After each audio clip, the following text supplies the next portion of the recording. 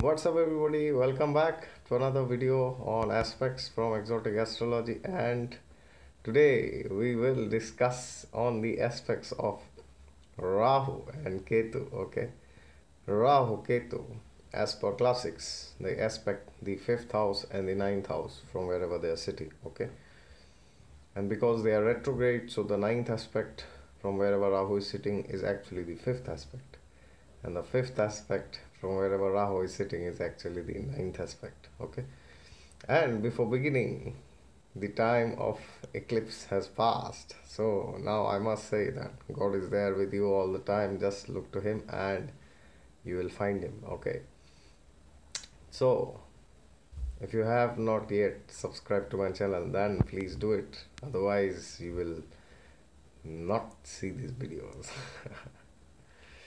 And if you have not clicked in the bell, then click it so that you get the emails when I upload them. Okay, now what is Rahu, what is Ketu, we have discussed in the videos earlier. If you have not watched, then please go and watch them. Okay, on Rahu and Ketu. So now Rahu Ketu, they deal with our past lives. Okay, of the things that we were obsessed about and the things that we are now letting go. Okay, therefore these two are the planets which deal about the activities of our past many lives, births. Okay, Rahu represents those things which we could not achieve. Okay, and those are the things that we are obsessed about in this life because we could not achieve them. Okay, we had a great desire to achieve them. And Ketu represents those things which we achieved in our past lives, and so now we are detached from it. We want to let go of all those things. Okay, we discussed about this earlier, right? So now why are they given these two special aspects, fifth aspect and the ninth aspect? Because fifth house deals with the past life. Okay, and ninth house deals with the next.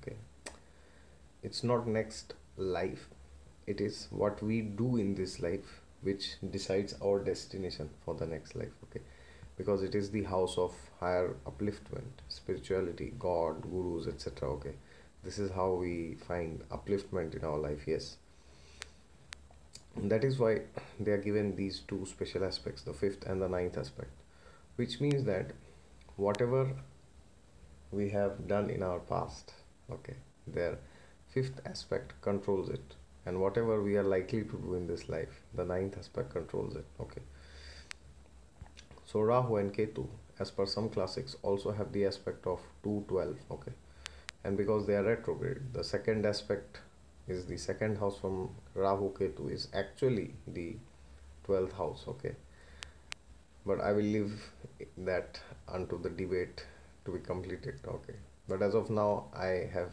seen in my own experience, they affecting the fifth and the ninth house from wherever they are sitting strongly. Okay, so whenever Rahu aspects some house, it has a tendency to put Rahu's traits in that house. Okay, which means it will try to gain that house without any obstruction. Okay, even if there's obstruction, he will kill and beat and finish and rip apart everybody and just go and get it. Okay, that's what Rahu's aspects mean. Okay, and there can be something very unusual about that house wherever Rahu and Ketu's aspects are falling. Okay, there can be something revolutionary. Okay, if Rahu is aspecting Venus, the person can be obsessed about having love relationships with people of a different caste, creed, community, religion.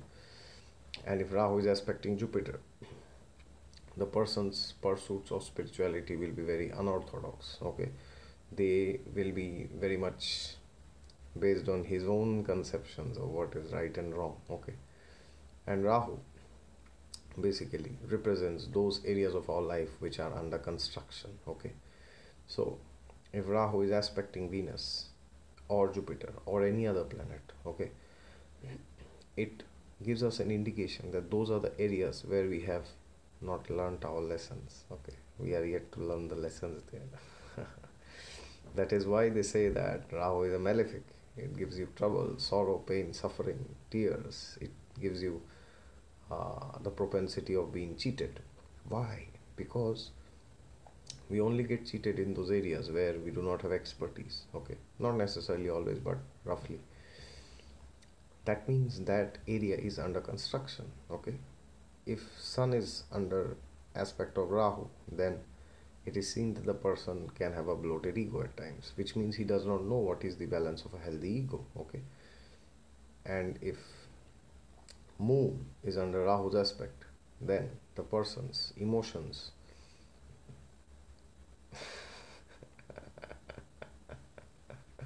Moon Rahu, needless to say.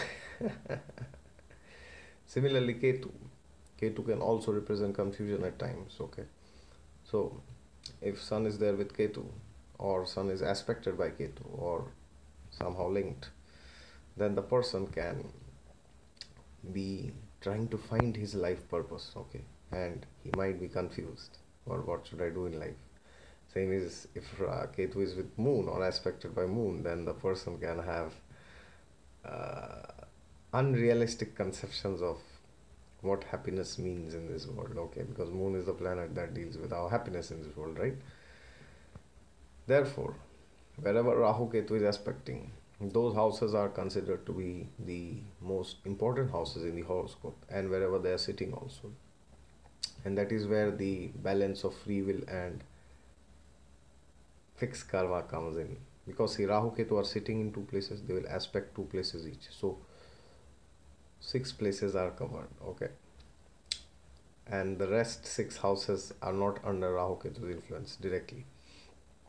So that means half of the horoscope is under Rahu Ketu's implication. Okay, which means our desires from the past, okay, our actions and our goals in this life. So see how strongly we are controlled by the past. Okay, that is what the scriptures say, that unless you give up your attachments, okay, and try to take to spirituality, you will not attain moksha. That is why the scriptures say, because half of the horoscope is under Rahu Ketu, the snake's influence. Okay, so you are paralyzed by them. When the snake bites you, you are like, I'm dead. So that is it from my side. Rahu Ketu and aspects. Nice to know about the snake and where it splits the poison. Okay, so until next time, if you have any questions, queries or comments, then please let me know in the box. And before ending, as I always say, God is there with you all the time.